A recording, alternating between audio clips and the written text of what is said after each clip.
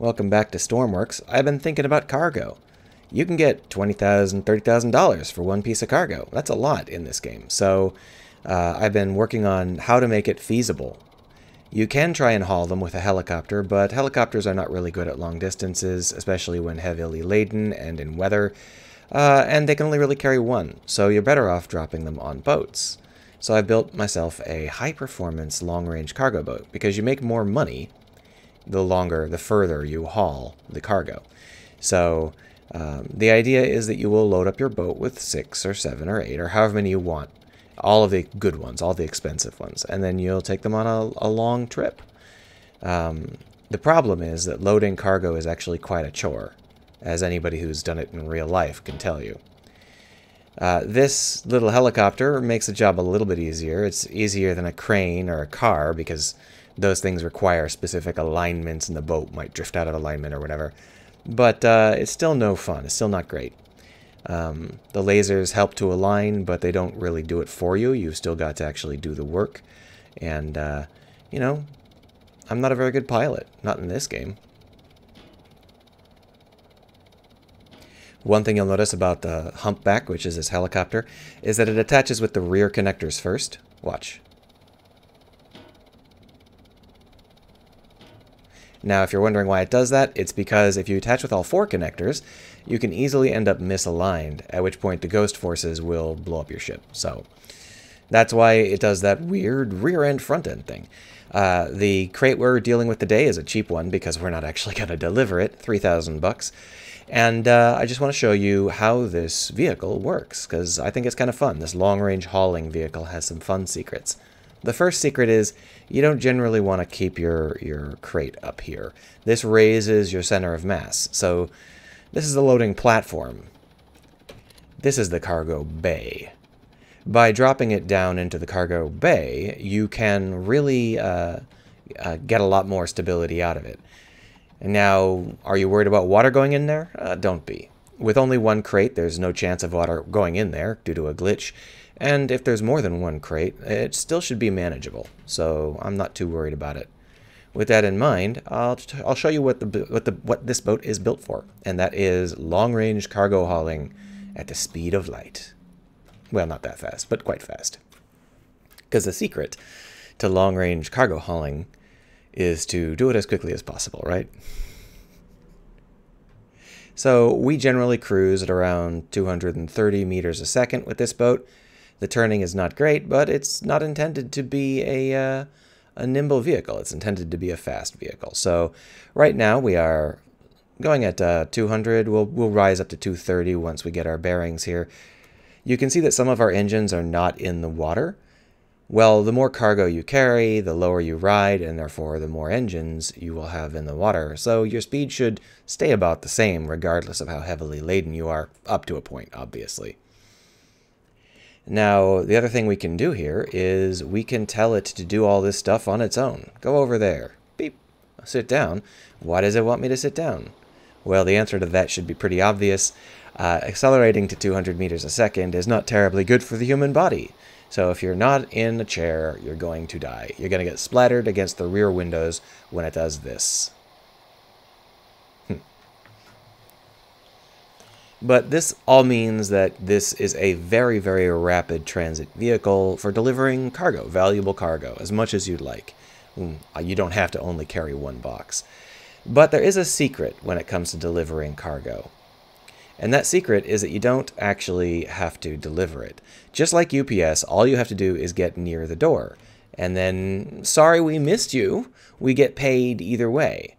So, you know, once you get close enough to the dock, do be careful. It's got a bit of zip, a bit of zing. You can easily ram the dock if you're not being careful. Once you get close to the dock, it'll say, oh, you made your money. I don't know which dock this is going for, so we're not making any money at the moment. But, you know, you get there, you get your money, and then what are you going to do? Unload this crate with a helicopter? Oh my gosh, that sounds like a pure nightmare. Now, there's something better we can do. Drop doors? What are these? Well, I'll show you. The drop doors allow you to just drop the cargo into the ocean. You've already made your money. It's all you need. Close those drop doors back up. you can see that there's bilge happening. When a physical object passes through a glitched door, water does come through as well. And that's why we do have momentary water when we drop something, but it's quickly dealt with. It's never going to be a big issue. If we come down here into the... Oh, we'll go back down there in a minute then. I'll take you on a tour. So the boat itself is very flat. And the reason for that is because if there was a tower, I would guarantee you I would drive a helicopter into it. So it's a super flat boat with only 2 decks. The upper deck with this U shape and the lower deck, which is basically the cargo hold. So you can see that our radio is not really very high off the water. It's pretty close, and that means that we get really terrible reception, but I can live with that if it means not ramming into a tower with a helicopter. So the top deck here is mostly for the bridge. This bridge contains a large number of RP spots, I guess, but more importantly, it's got these 3 stations. It's got the pilot station, the navigation station, and the comms. So the comms allows us to look at the various cameras aboard, and we can also receive and broadcast video, remote control stuff, and do audio. All of that is obviously not terribly useful in this game, especially if you're just doing cargo missions, but I figured I should put it in. The sides of the U are full of useful stuff, at least in theory. Here you can see the status of your engines, which is great, except for your engine's status will never change. I'm not cheating with the status bars, I'm cheating with the engines. They are truly glitch engines that will always run perfectly unless you manage to damage them by ramming them into something. We got some bathrooms just for kicks, some places to sit, and of course a place to get all of the survival gear you might need. This is just an area where you can pick stuff up and get new uniforms and whatever else you need. We can go out onto the deck here, and of course we can go out onto the deck here. It's important to have a lot of exits to the deck.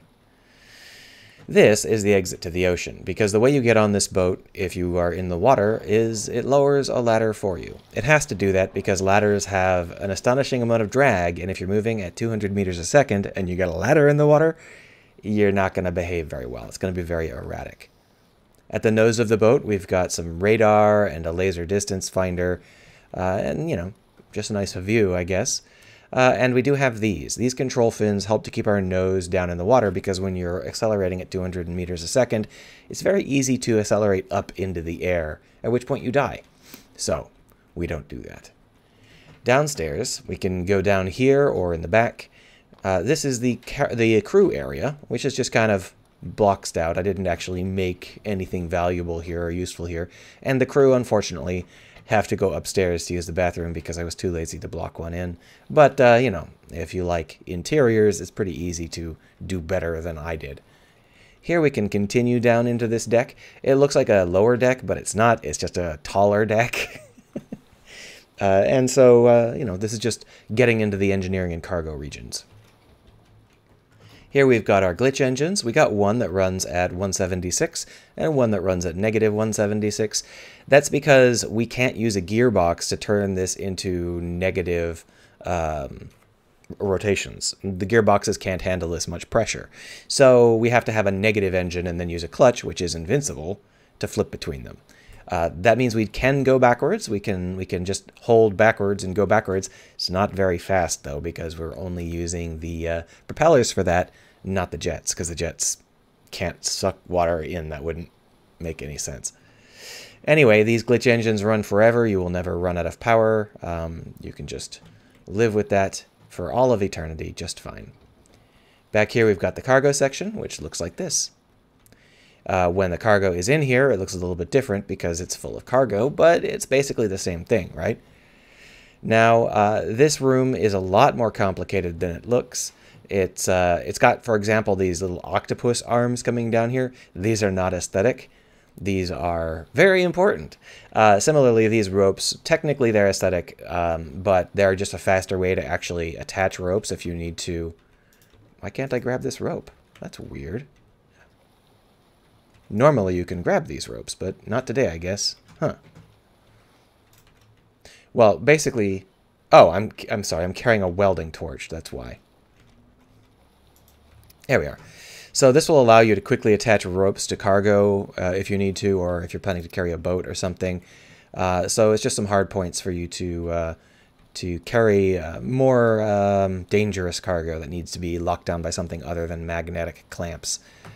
We've also got plenty of bilging. You can see that we are already quite cleaned up from our previous little spill. And here you can go back up to the upper deck if you'd like, or we can go back into the engine room. The engine room is very heavy, and it looks complicated. It is not complicated. It is, in fact, quite basic. It's just a lot of the same thing over and over and over. And that is fluid jets with attached glitch rotors. These glitch flywheels allow us to overclock the fluid jets to about 400% performance, which is quite nice. We've also got some propellers, which are all also have their own flywheels, although these flywheels run at a much lower rate because the propellers are much more limited than the fluid jets, and I haven't figured out how to overclock them. There's really nothing else back here aside from like fire extinguishers and stuff. The last room that you haven't seen is the undercarriage of the nose here, and this is just a place that you'll need to get to if you accidentally ram something and want to repair it.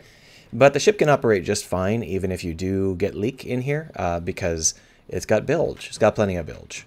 So this is a ship that is built to actually do the job that it's supposed to do. It's actually a long-range, very fast cargo hauler, and it will continue to do that job quite well even if it's full of water and beat up. So that is the basics of this little vehicle, and I thought it was kind of fun. Trying to figure out how to do better cargo loading is the real key here, because that's still the slowest part. If we could load more cargo faster, if we could figure out how to handle those boxes, we could really make this much less obnoxious. But I haven't figured out how to do that yet, so if you know of a faster way to do that, let me know. Otherwise, here we are, just cruising along in our cargo vehicle at 230 meters a second, which is definitely a completely normal speed for a heavy cargo vehicle, as the Suez Canal recently discovered. In case you missed that, there's a cargo boat wedged in there at the moment. It's quite a bit bigger than this one. It's got more than 8 crates for sure. Anyway, if you want this boat, it's available on the workshop, and that's that. Have a good one, everybody.